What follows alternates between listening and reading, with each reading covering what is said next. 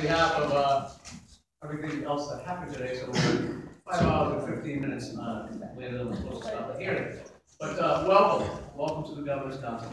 We'll start by reading a letter from the Governor dated December 19th. The Council, I am pleased to announce the following persons to the Associate Justice of the District Court Circuit and submit this nomination to the Licensed Member of the Executive Council, David Sorrenti of Bridgewater, position of Associate Justice of the District Court.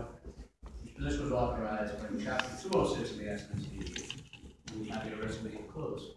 So I want to welcome you, Mr. Sorrenti. If you want to introduce a couple of people, you're welcome to do that, and then we'll move right on with the hearing. Thank you, Councilor. With me today, directly behind me is my wife, Sandra Sorrenti. I have two children, Anthony and Natalie Sorrenti. To the left is a friend of mine, a witness that was not going to testify today, but he's been here most of the day, Kevin Collins. Thanks for hanging out. And also in the corner, my godfather and my aunt, Dominic Ujidisi and Rosette Ujidisi. Great, friend. They're from Peabody, so be nice to you. Peabody. I want to introduce Councilor Duff and Councilor Kennedy in the room right now. We're going to start with your first and only witness today because of the late hour. We'll hear from Stuart Delano. Told me he's going to say all the nice things about you in 15 seconds or less. Thank you. Because of the lateness of the hour, I will be brief. I've known Jay for 30 plus years. We went to law school together, and we did a business together since June 1996. I can tell you, as a friend, I couldn't ask for any better friend in my life. He's been beside me and made me for everything I've ever needed. As a lawyer, he's compassionate. He's well read. He has integrity, common sense, and as a lawyer and having all those faculties and all of those traits, he would absolutely make a great judge. And I ask that you vote to confirm his nomination. He would bring to the bench what we need on the bench, which is the guy who's carrying a bag on both sides of the table. You're not going to miss him terribly as a partner. Pardon me? You're not going to miss him terribly as a partner. Can we vote yes? Can I take the fifth on that? You can take it. Come on, man. Any questions for Attorney Delano? I do. Councilor Drew. So, how long have you been associated with this nominee? June of '96. As a lawyer. And I heard you were the money man in that firm. 1982 or '83 is a threat. I'm going to take the fifth on that too. Wow. Yeah. All right, give us his Corvettes. His Corvettes? No. One. Wow. Well. Thank you very much for your testimony. Appreciate you coming up today. Thank you. Thank you. All right. Anyone else here in favor of the nominee? Anyone against the nominee? We're going to close that portion of the hearing. We're going to hear from the nominee. Oh, I'm sorry. You're a second too late. Okay, we'll let you slide one in pretty quick. My name's Pat. 8 seconds. My name's Patrick McCabe, co-chair of the Black Coalition. We're always concerned with any judge that can affect families. We're also concerned about the attitude of the judiciary about families. There's no question, if you look at our appeals court or superior court, our judges are opposed to shared custody. There's no question about it. Just look at the decision. I hope not the ones I look at. Okay. Usually when we look at a nominee like this, we're concerned about 298 law, and I hope you do cover that. My concern with this nominee is he has done a number of cases in the appeals court that touched on the issue of shared custody. I didn't like a single one of the decisions. Now that the decisions are not his. So I didn't have an opportunity to speak to him. I did try to reach out to him. But I would like to know about his view on each of the custody cases that he handled and his view of the decisions. Because if his position is that he supports those decisions that were made by the appeals court, then we clearly would not support him. Right. So the good news I have for you is he's going to be sitting in the district court and might be doing a 298 order, but will not be awarded custody. Just to make my position clear, Yeah. we think there are seeing what's going on in the appeals court in the SJC, we have too many judges that are opposed to shared custody. I don't know his position, but I know he's been involved in a number of them. And I just like to hear what he has to say. Fair enough. If someone's need fit, we can ask them. Who are those judges? The judges? Oh, I was going to have the case. And I don't have my glasses, but They're listed right on the, my webpage for him. There was one in 2009, one in 2010, and then the last one was 2017. And then how many years as a lawyer? He was representing parties in the case. Okay. All right, thank you. All right, we're gonna move on. Mr. Sorrenti, please, floor is yours. Thank you, Council Ferrer. I'd be remiss if I didn't also introduce my parents, Donald and Janine Sorrenti. They joined us a little bit after I identified them. Let me introduce Councilor Devady and Councilor Jude. Who else? Introduce them all. Oh, Oh, you already did. Yeah. You already did. Oh, did you? I'm Yes. sorry. I've been sitting since 9 o'clock, so I've never. And I would tell you, it's my wife behind me, Sandra Sorrenti, Anthony, and Natalie Sorrenti. My friend Kevin Collin, my folks that I just introduced. Yes. And then my godparent, my godfather and aunt, Dominic and Rosette Regis. Anything else you want to tell us? Let me first thank you. It's an absolute pleasure and honor to be sitting here before you today. I want to thank you, Councilor Ferrer, and each of you individually and as a council for taking the time to either speak with me or meet with me prior to today, and of course for considering me as a nominee for the Justice of the District Court. I would like also to thank Governor Baker and Lieutenant Governor Polito for putting their trust and confidence in me and nominating me for the position on the District Court. I would further like to acknowledge and thank Sharon Casey, Ron Povich, and their staffs, along with the JNC and the JBC for all the time and assistance that they've given myself and my application and throughout this process. Finally, I would like to thank my family for their love and support throughout the process, and of course, the witnesses and that I brought here and their friends. In addition, I had another witness here earlier who lost her father-in-law last night. She stayed most of the day, but ultimately left given the lateness of the hour. So I certainly would thank them and thank them for not only the time and the effort that they've given, but also the kind words that they've said. I think in order to know someone, you need to know a little bit about where they come from, and in that regard, I've been very fortunate. I am one of 4 children born to my parents who have been married for over 60 years. My mother immigrated here from Belgium in 1950 when she was 14 years old, along with her 2 sisters, my 2 aunts, one of which I just identified in the hearing room. My grandparents came here to the United States a year earlier without their 3 daughters in order to secure housing and work for themselves so they could provide a good home for their daughters. My grandparents in Belgium ran a cafe, a boxing gym, and a theater in Belgium before and after World War II, and really had the distinction, given the size of their property in Belgium, to have been occupied by both German and Allied forces throughout World War II. When they did move to the United States, my grandfather worked as a master tailor. My grandmother, who also worked with them, worked as a seamstress, and they ultimately owned their own shop in Medford.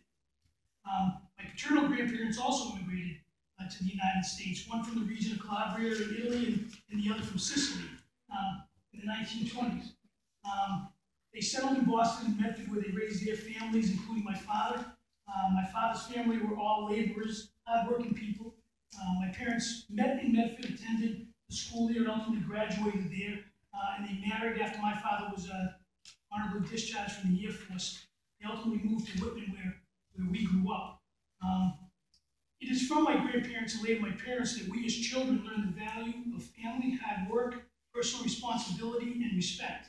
And I'm proud to say that each of us, the 4 children, took those values forward and applied them to our own families.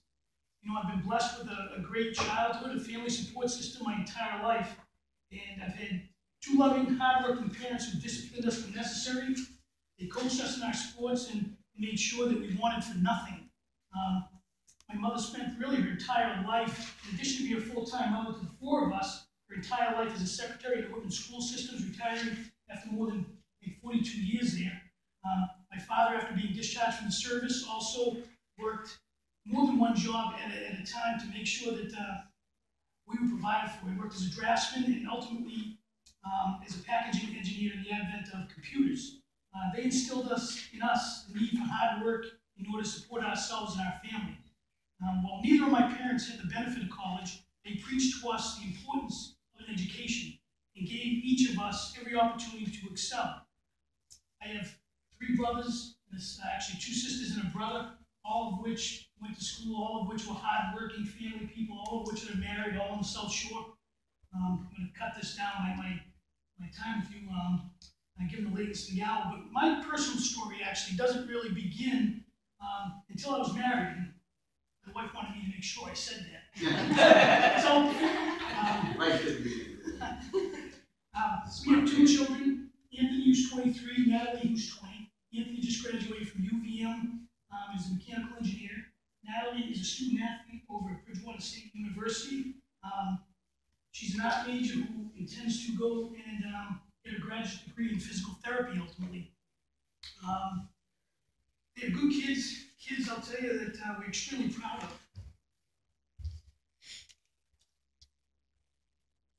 When I met my wife, she was working as a dental hygienist. She later got her degree in art, while at the same time raising our children. During our marriage, she wore a number of different hats. She obviously was a student. She was an artist. She was a care provider for her mother when she was sick. But she held probably the most important job, and that's really to the mother of our children. My kids are squared away, and all squared away, really because of the time that she's given our kids. She was the one there that volunteered at school. She coordinated their daily activities, and she really provided them a lot more than just really what I would have provided them, which if it was up to me would have been sports after sports after sports. She provided them the whole other part of that, and I would tell you, she was the one that made sure they were involved in art and cooking, and they were well-rounded kids essentially because of what she provided to them. I would tell you she's been a great partner, a great friend. And me, I read this about 20 times. You've never told us this before. This is what happened. This was all planned. We made you wait all day. You know what, skip it and tell it to her late tonight. You can stop if you want. She wants to get one.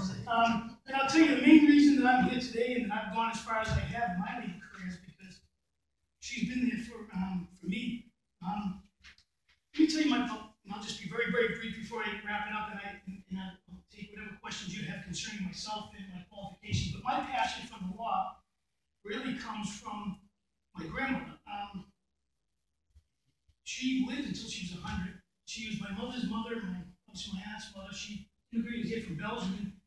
She came to visit with us a couple of weeks out of every 6 months or so after my grandfather died, and we would watch Perry Mason incessantly.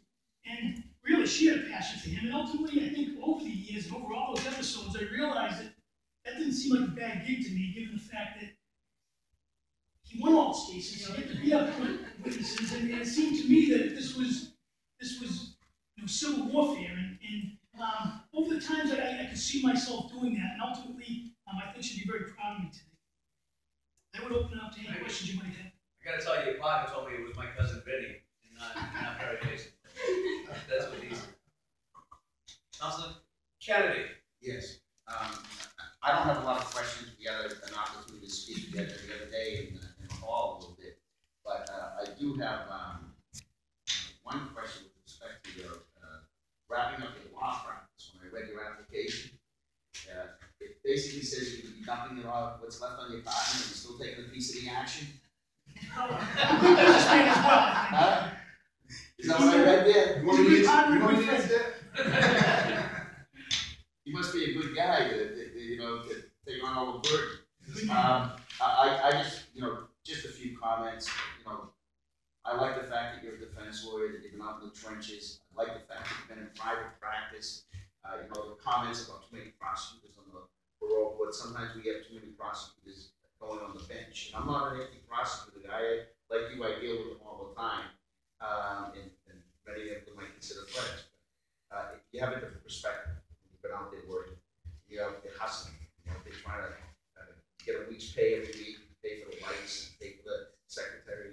I've been doing it for 35 years. And it's a grind. And I like the fact that you have that background going on the bench because you're going to bring that perspective to the bench. And that clients, dealt with criminal defendants, you know that it's, when they're in the room, it's more than just that person that's there. It's a whole family, it's children, it's everything else. Before you send them to jail, you're gonna be thinking about whether, you know, they're gonna lose their job, whether their family's gonna be able to support themselves and things like that, I expect, based on their background. So I like that. I also like the fact that you're gonna be able to look at lawyers like Bob Juveville and myself, who are hustling from court to court. Can't always make it to the Brockton District Court by 9 o'clock. That's right. You know, some judges have problems with that. Why aren't you here? Why aren't you here at 9 o'clock? You've seen that, I'm sure. I do that in short. Yeah, and so all of that just adds up to me as a home run in terms of the nomination. It's 4:30. I'm good. I'm going to be voting for you next I week. appreciate that. And I just want to say your counsel's been a big fan. He's been a huge supporter. You know, I'm tired of my arm getting twisted by him. It hurts a little bit, but I think you'll be a champ.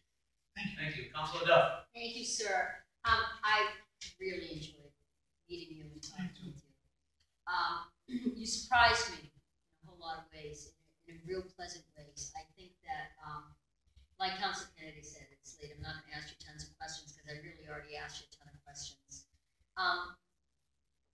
You demonstrated to me something, Attorney Sorrenti, that I have rarely seen demonstrated as well since I've been on this council, and that is somebody who has been able to articulate to me how they've grown as an attorney and how their thoughts have changed and their mindset has changed. And that, I think, is such an important thing for folks that are going to be sitting on the bench, that they're able to have their minds changed, that they learn, that they're lifelong learners.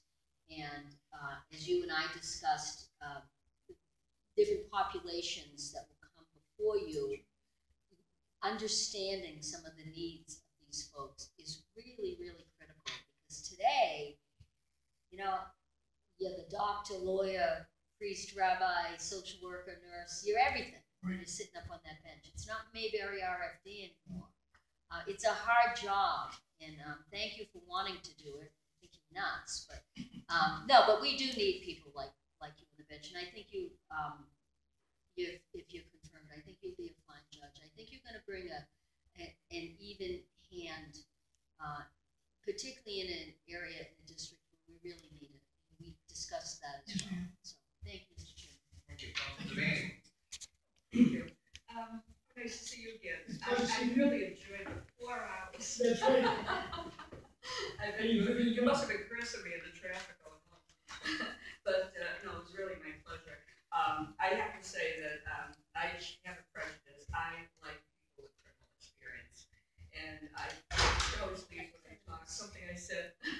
But anyway, I just feel that it's my own personal opinion that if you're a judge and you've never had an experience in the legal profession with criminal cases, you're not prepared to give the right sentence.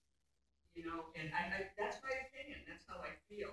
And I'm prejudiced about private practice. I love that because, you know, my own opinion, I feel like it get good people from the Attorney General or the District Attorney, but they're given the case. And they're halfway there when the police gives their report, and they didn't choose their client, and you do. Reading your background, the cases, I can't even believe they're so horrific. I mean, from murders and rapes and everything. It's an amazing career that you've had. You have the qualifications to go to the Superior Court, and there's no question. So why didn't you? I actually applied for the Superior Court in this application, and I'm not sure why. I think this is a great fit for me. As I talked to you about when we met, I'm very excited about this position because I'm kind of a high energy guy, and I think from the district court perspective, everything starts there, and that's community-based courts, and I enjoy it there. I love it. I applied for the Superior Court because my qualifications are kind of balanced between the Superior and I District. always think of Judge my role. It's a people's court, he says, and he would, if you gave it to him, he wouldn't go to any other court. He wants the district court. So I saw that view the same. You know. But I have to tell you, I mean, and it gives nothing on my vote.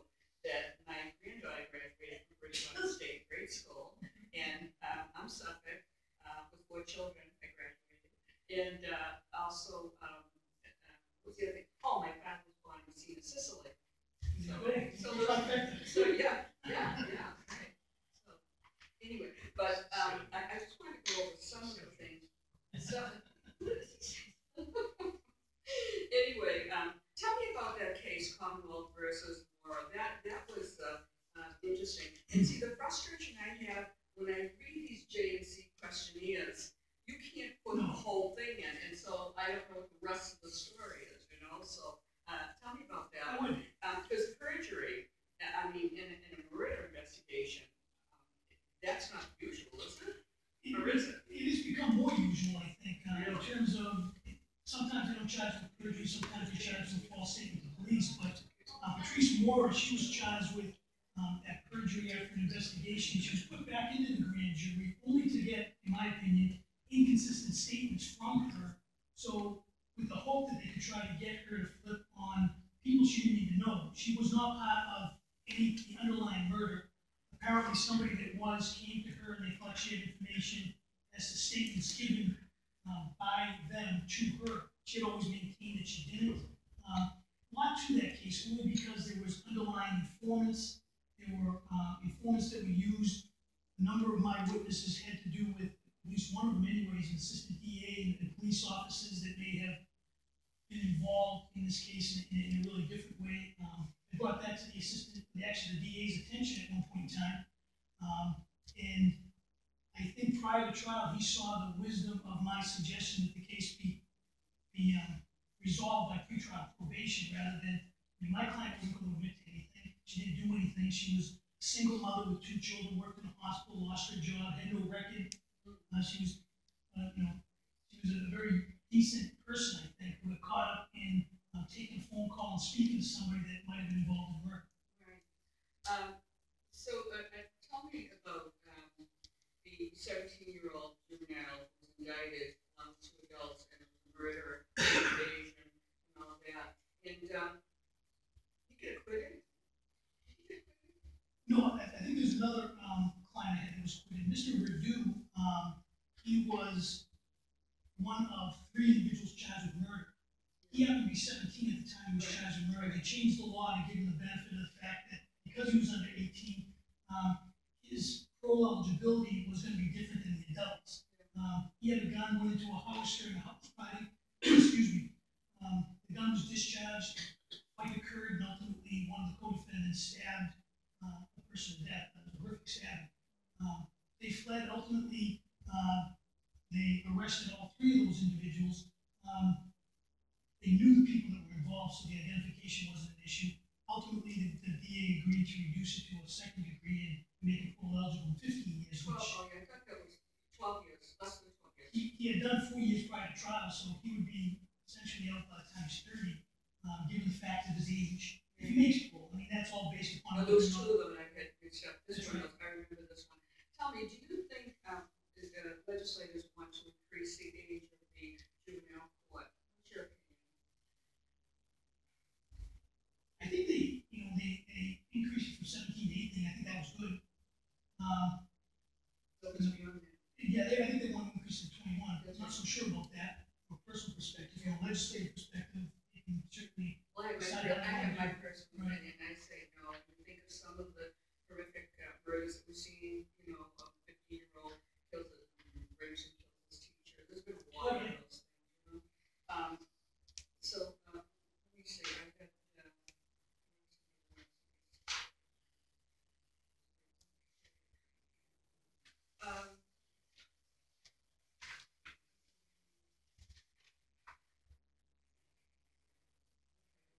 Yeah, I like the criminal 85%, and civil's enough for 50.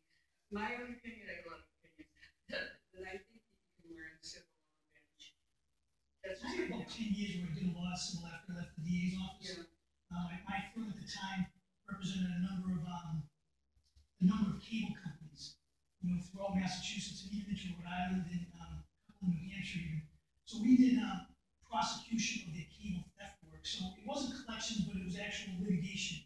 So I did a lot of work for the 10 years between 1990 and 2000. So I am fairly comfortable in the.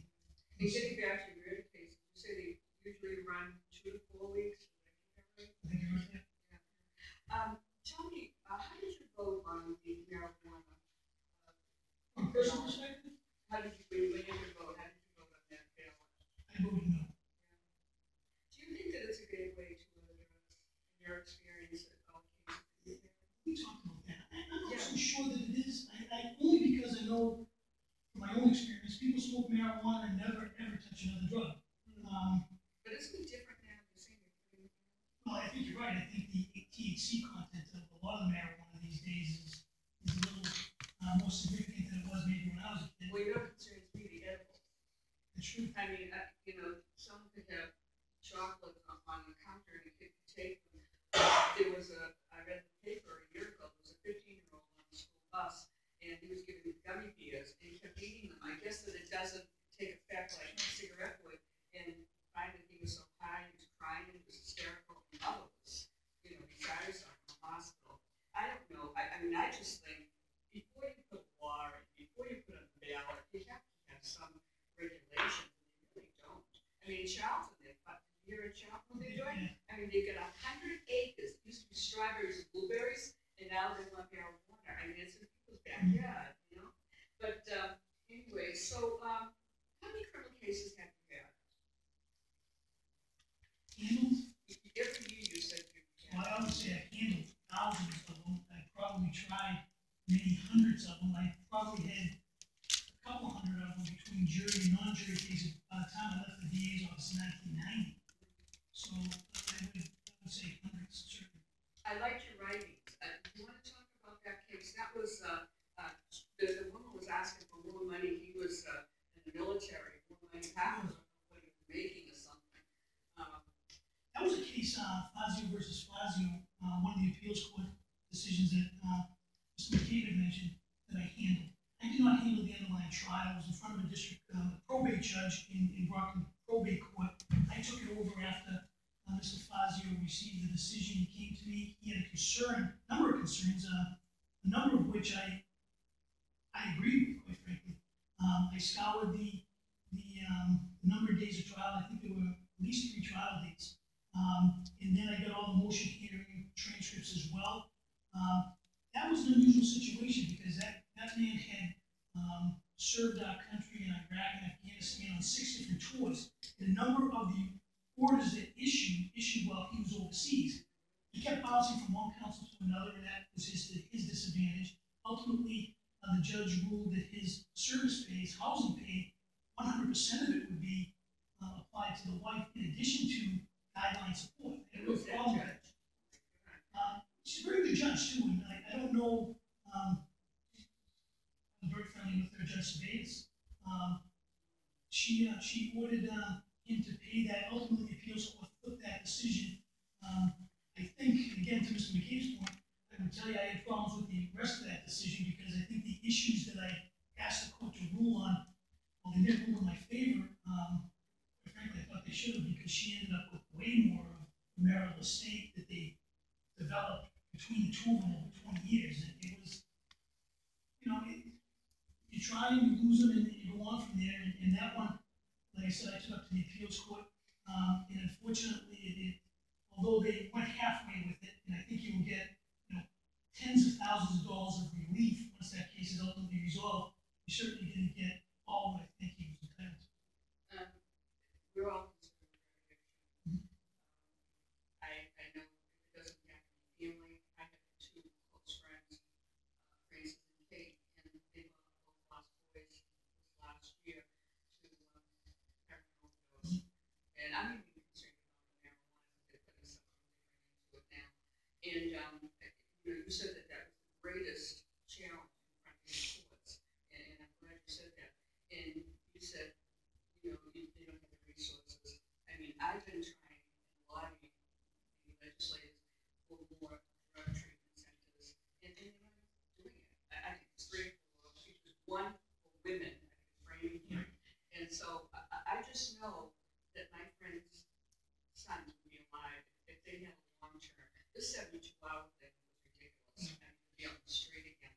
And I just felt that if they had some long-term place to go, you are concerned about it.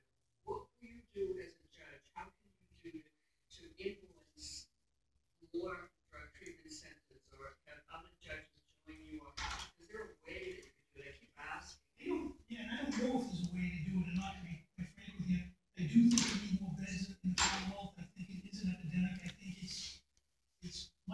than when I started in the DA's office, or even more than, it's worse now than it was 10 years ago. So I share your concern. Well, you know what it was, 10 years ago, people were concerned because it was in Roxbury, you know, or, you know, it was in Lawrence, and Absent, all of the nice little suburbs, so now it's affecting people, you know, in other suburbs.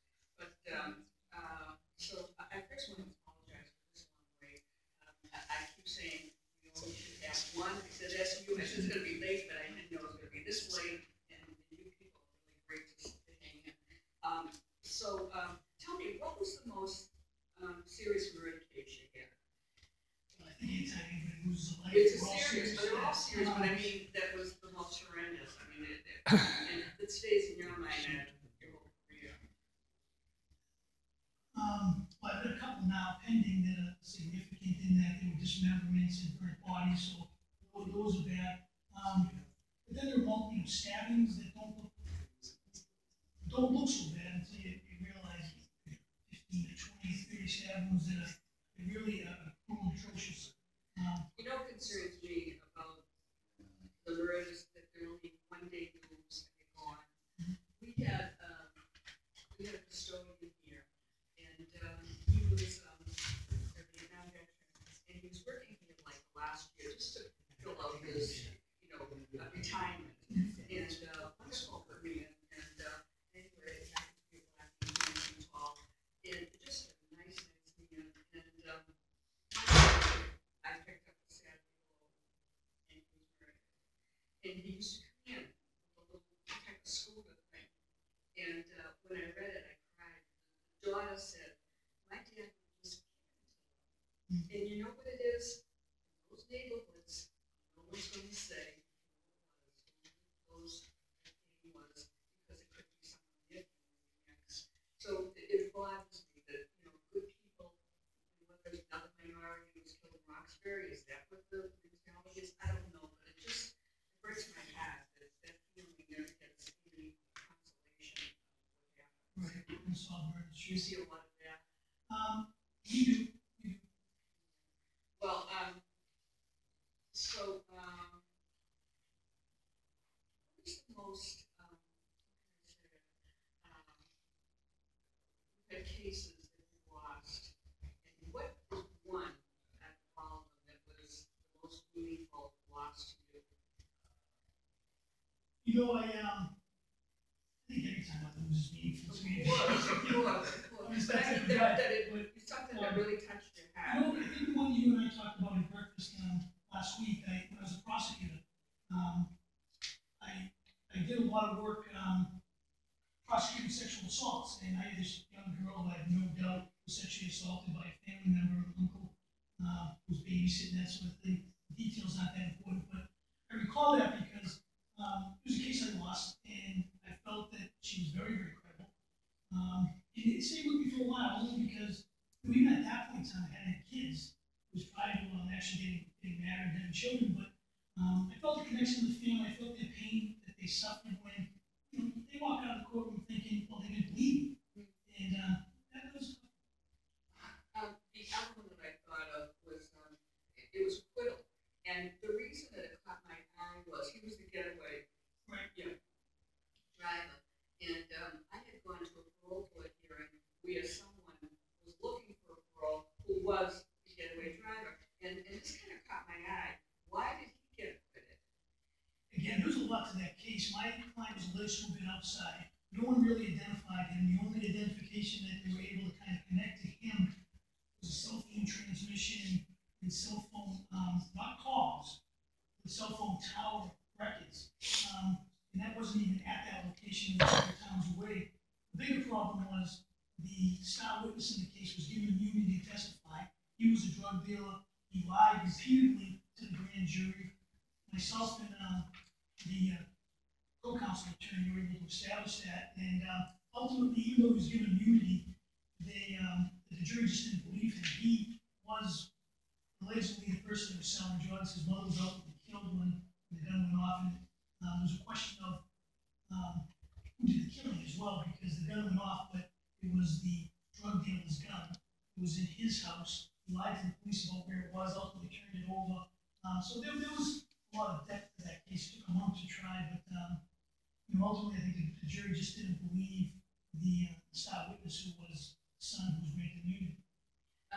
I have so many questions. I'm not going to ask because people have been here and I don't want to belabor, but I do want to ask you about there was a recent case that we all saw in the Salem, I believe, and the judge had a drug deal before him, and I really looked into this and I found out this drug dealer, they had been seeking him for a long time, big real drug deal with the police, so much so, and you know these things, I did the first time I knew, he had compartments in his car, I never knew that, where he concealed the drugs, so if he was stopped at a traffic stop, they would find him.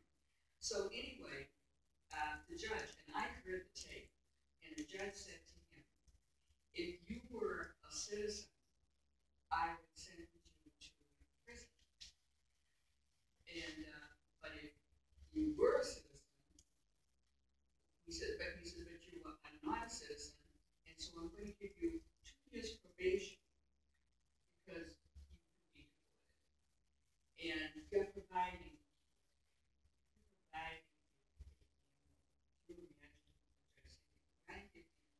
and so there were people here in the State House. There was a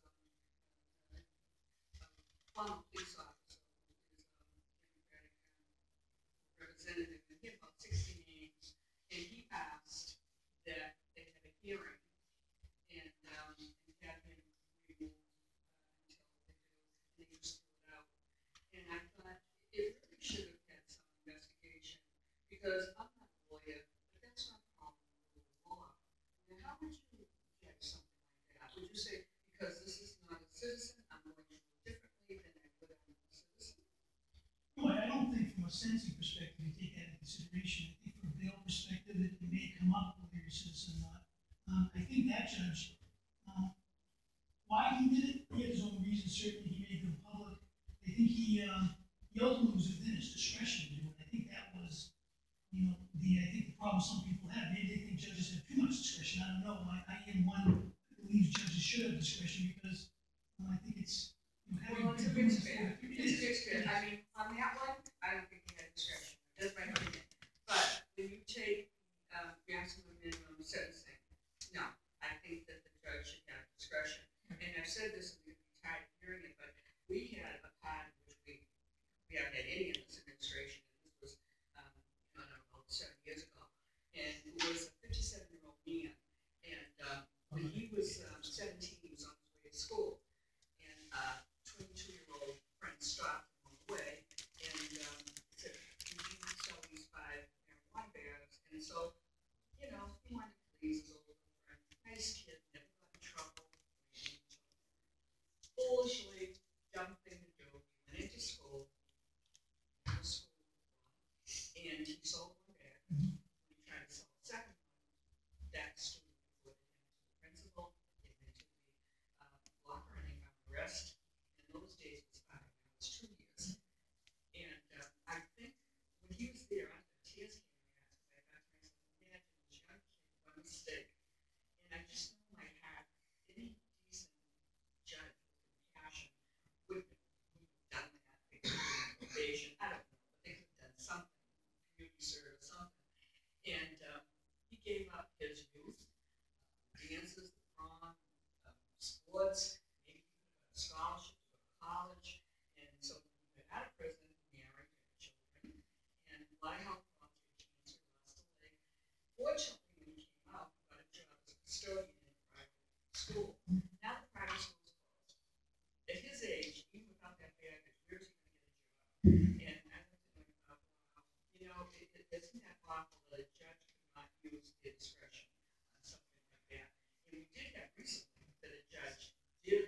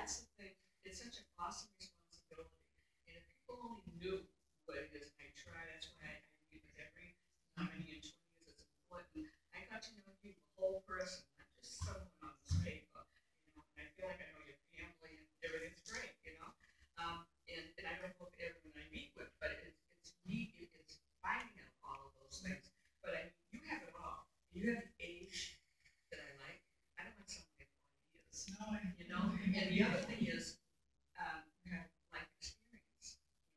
Life experience with it. And, and I'll tell you, I think this is the first Belgium that I've ever voted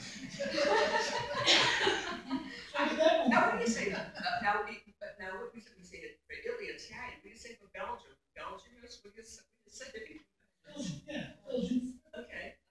But when I said that to you, I said, well, that is really interesting, you know? But like I said, I had a ton of questions. It was awful to have you wait 4 hours, 4 hours, 5 hours. And I hope that no one else will have to go through this. I hope that we'll stay with one. And you would have been in and out. And I thank you all for staying. And believe me, it was such a pleasure. I'm glad you applied. And you got through. And you can Thank you. Council Jubal. So I'm glad you had to wait.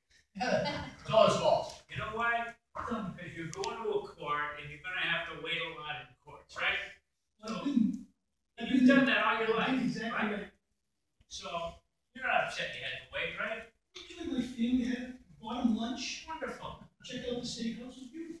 Well, And I say this, I say this, if somebody doesn't wanna wait for $190,000 job and a great pension, then they can go home.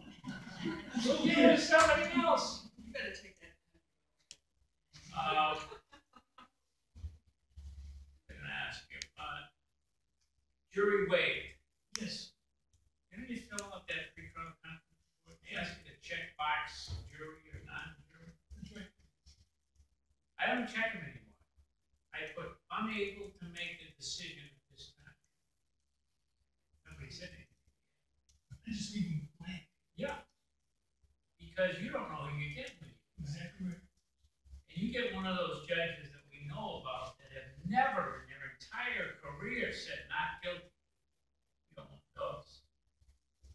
Can't be that many guilties out there as far as I can tell.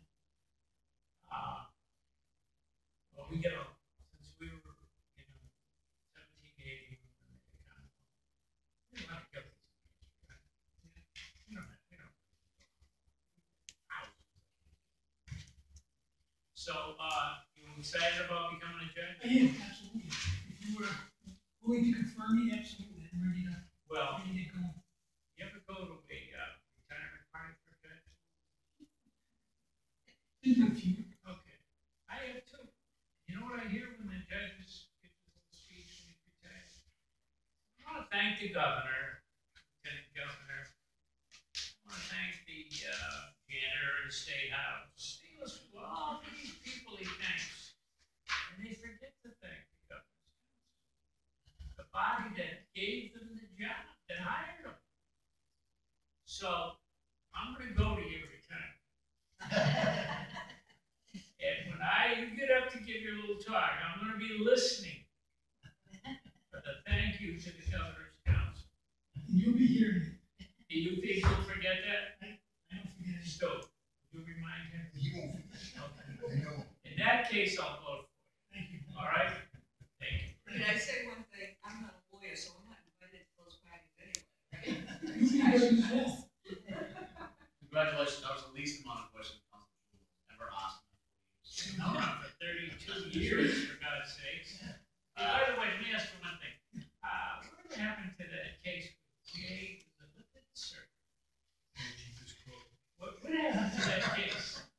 If you don't remember, that's fine. I remember that I did a good job for it. I had a piece of that too. They're trying to help me. You represent him? Now, well, what happened to him later? That off the face near, I'm not sure. Did he get this fire? Did Yeah, That was it. I'd like to see that.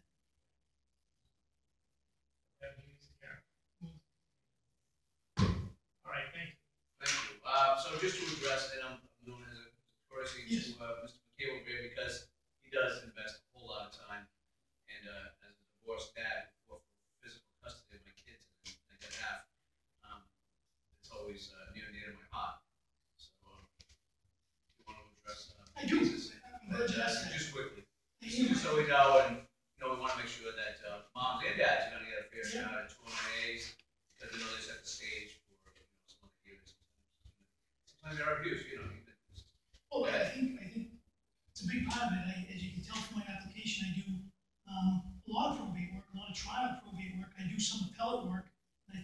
I think, maybe 3 or 4 cases up that deal with issues relative to families. The 3 that I think Mr. McCabe mentioned, the first one was a removal case, and I had a real problem with that removal case because I had represented, it was, I think, O'Brien versus Tomorrow. I represented Mr. O'Brien, who I represented for years and years and years. And he had a particularly difficult battle with his wife. He had 4 children, an older one and three who were triplets. He lived in the city of Brockton. I represented him, again, after the fact. He had settled in on some issues in an agreement. Ultimately, the agreement was a very good agreement because from there on for years, many, many years, he played behind the 8 ball. I took a removal